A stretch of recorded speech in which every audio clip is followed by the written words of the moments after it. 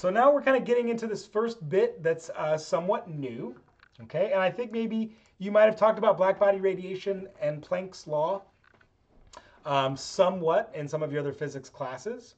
But just in case you don't remember, just in case to go through that, all objects above 0 Kelvin emit thermal radiation. They have to, okay? So I am an object. I'm not 0 Kelvin. I'm about 310 Kelvin.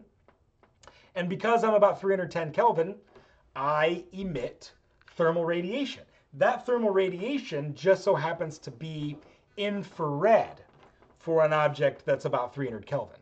Okay? As we increase the temperature of that object, the type of radiation that object will emit becomes more energetic as the object becomes hotter.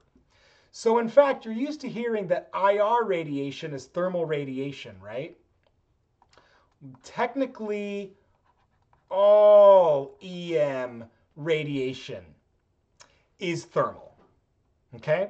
You're used to hearing that infrared is thermal radiation, and that's just a very human-centrist idea because humans just so happen to be a temperature that emits infrared. Technically, all electromagnetic radiation can be classified as thermal radiation, okay? So an ideal emitter of this thermal radiation is called a black body.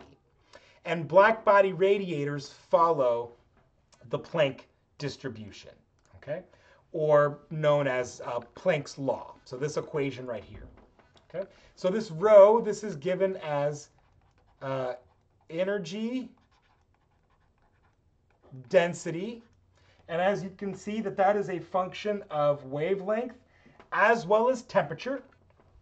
So the energy density depends on what your wavelength is, and it also depends on what the temperature is. Okay. So the energy density will have units of joule per meter to the 4th power.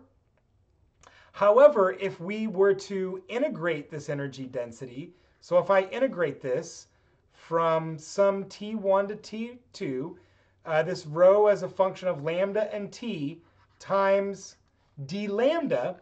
Well, d lambda has units of meters.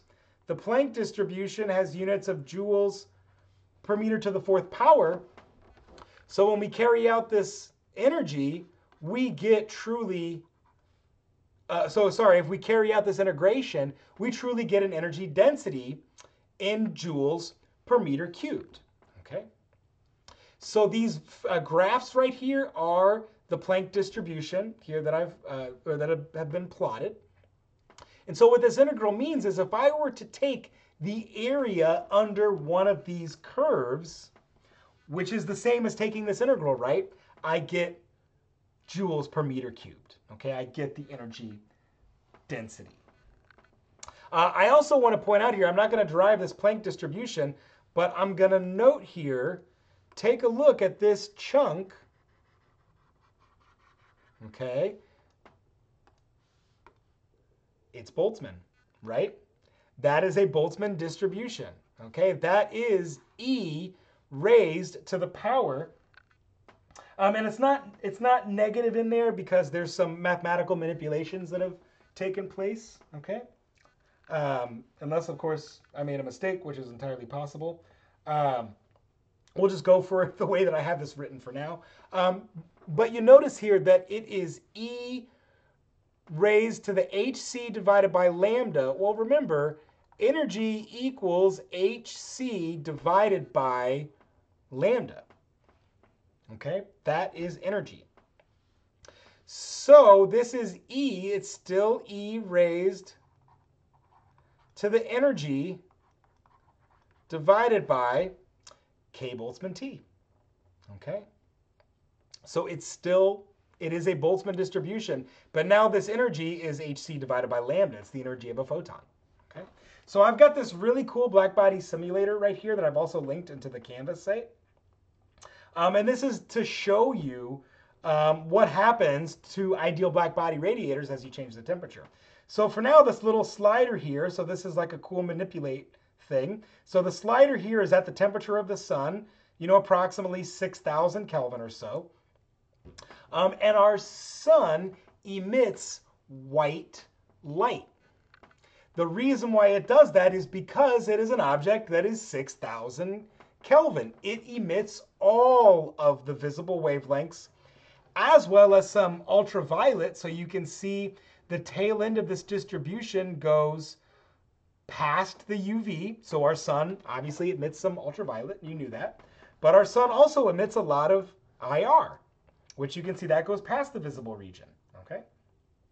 And so even though it's peaking like in the green, to our eyes, the sun kind of appears yellow. Okay.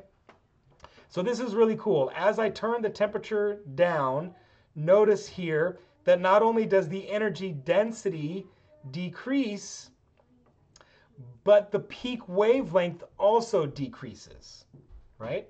So now if I go to like a light bulb, maybe a typical light bulb, that's 3,000 Kelvin. So you can see that orange color there, that's the color that it would appear to our eyes, okay? So as I go past, I can see we get that nice like yellow sun color, kind of, okay? As I get colder and colder, it's shifting out to the red end of the spectrum.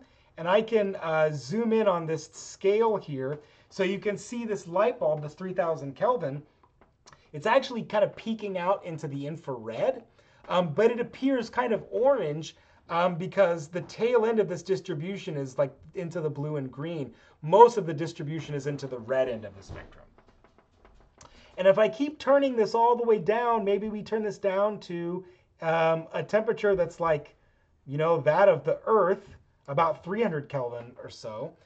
You can see it's not very luminous at all because it's cold. It's only 300 Kelvin. And so if I zoom way in on this scale here, assuming that I can, look, the tail end, there it is. And maybe if I turn the temperature just up a little bit, yep. So that's a 350 Kelvin object. It's not emitting any visible light. It's only emitting infrared light, okay? And this is also really cool. So I'm going to turn the scale way down. If I go way up to like Sirius A, this is a blue dwarf star. Check it out. It's about 10,000 Kelvin. And look, it would appear blue to our eyes. And if you look at this, it's still emitting all the visible lights, but it's predominantly emitting blue and ultraviolet, okay? So in this black body radiator, because this is based off of Boltzmann, we recognize that this is an ensemble property. This is a property of a mole of objects, okay?